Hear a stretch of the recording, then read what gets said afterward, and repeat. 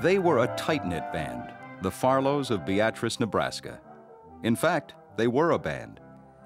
There was Alfred, the oldest, on tuba, brothers Will and George on cornet, sisters Sarah and Stella on tenor horn, Emma and Mary on baritone horn, and little Maggie on drum. All led by their dad, William, who, in addition to being a farmer, store proprietor, and local official, was a music teacher. The Farlows had moved to Nebraska from Illinois after their dad's failed business venture forced Alfred to leave college, and all the Farlows had to pitch in to support the family. Alfred and his brother Will, in the entrepreneurial spirit of the time, started a factory to convert local reeds into brooms. Finding no orchestra in the frontier town, the music-loving family started their own. The Farlow Family Band was the general favorite. Their open-air concert from the veranda of the lodge building was a rare musical treat.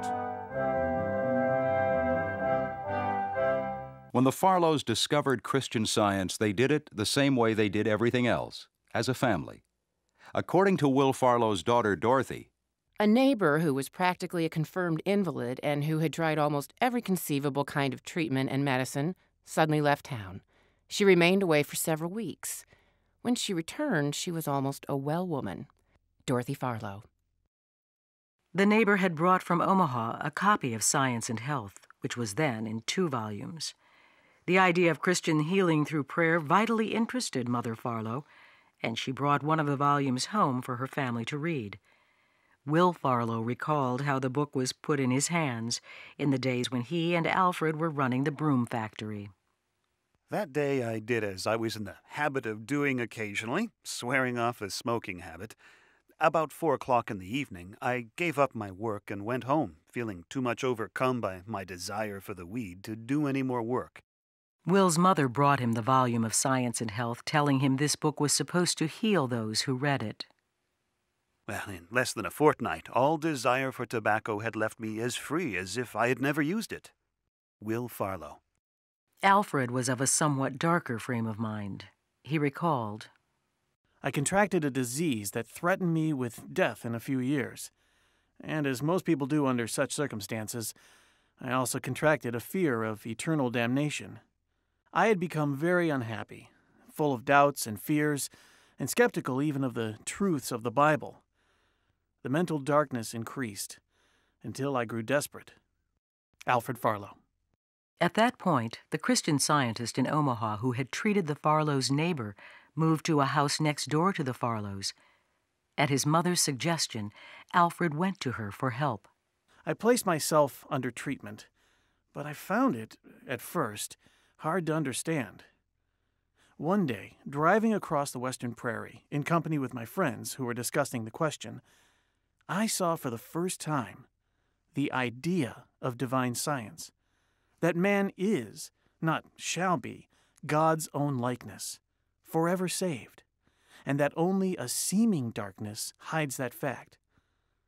The change for which I had labored had come.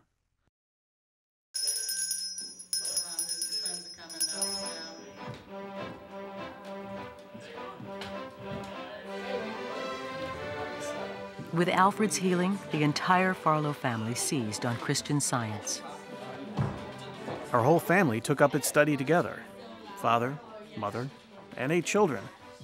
We gathered around the dining room table in the evenings, the only table large enough for the whole family to gather around, to study the new religion. Okay, let's get started.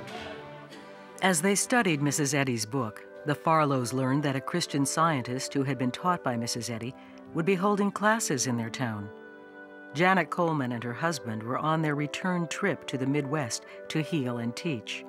In May 1886, her class in Beatrice contained 4 Farlows: Alfred, Sarah, Emma, and Will. After 7 lessons, Mrs. Coleman told her students to go out, find a patient, and test their understanding. Will Farlow's young neighbor had a severe gash over his eye caused by a flying wood chip. Will asked him if he might help him through prayer. He looked at me rather incredulously and said that I might.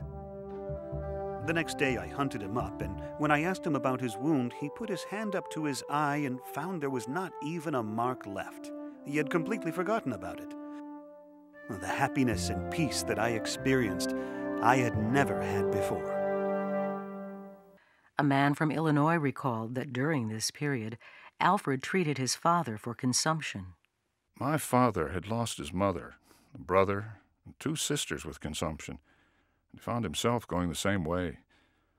Alf had come back to his old neighborhood in Illinois to visit and spread the good news around. The healing, when it came, was instantaneous. The consumption fell off him like an outworn garment. T.V. Anderson. The Farlows went ahead with their Christian Science practice in the face of opposition and disdain from others, including a worker at their own broom factory who quit in protest. As Will tells it, he came back in about 2 years with a severe fever, and I had the pleasure of healing him through my understanding of Christian Science, for I had, in the meantime, taken a course of instructions from our beloved teacher, Mrs. Eddy. 1 year after their class with Janet Coleman, at her urging, Alfred and Will had gone to Boston for Mrs. Eddy's primary class.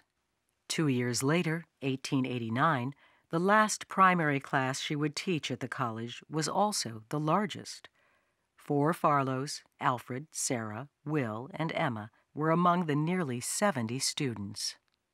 Mrs. Eddy told them all, "We today in this classroom are enough to convert the world if we are of one mind.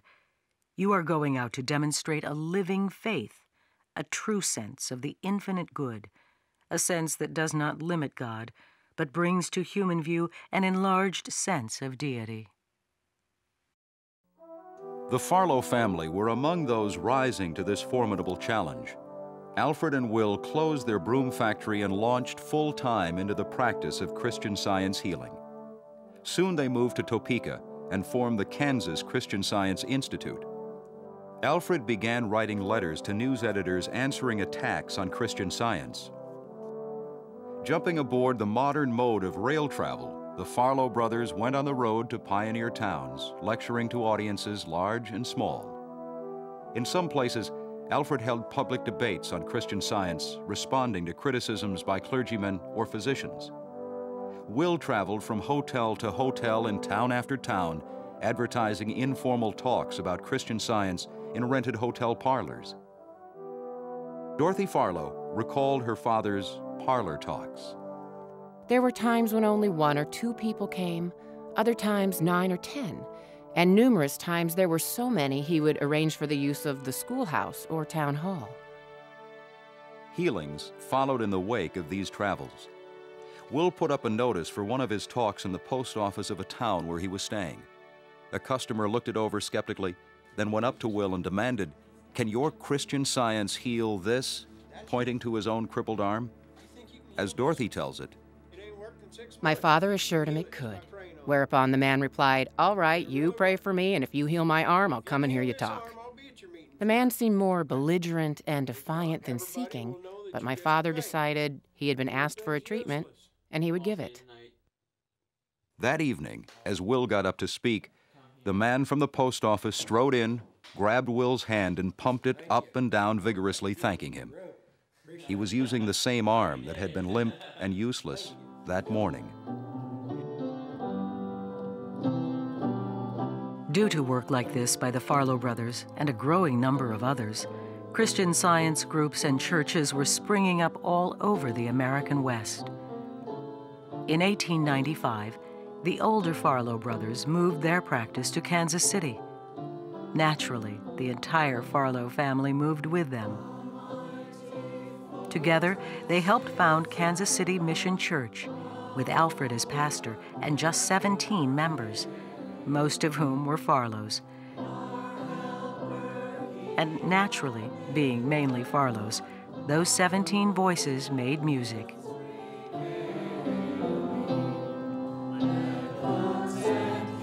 In less than a year, by all reports, the voices of Kansas City Mission Church grew to over 500.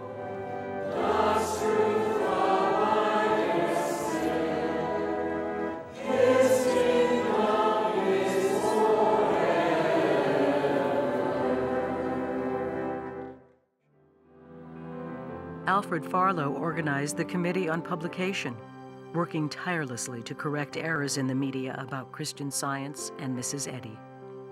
Alfred's brother Will, with a steady healing practice, settled in Los Angeles with his wife Ina to join in the rapid growth of Christian Science in California. Throughout the busy careers of all these people, healing was at the center of their work. Alfred Farlow's healing practice was typical. When he retired in 1914 and prepared to join his brother and sister-in-law on the West Coast, Alfred packed letters from his patients over the years. His sister recalled the letters were pinned together in pairs, each letter asking for healing, pinned to a letter of thanks for the healing received. The letters filled a trunk.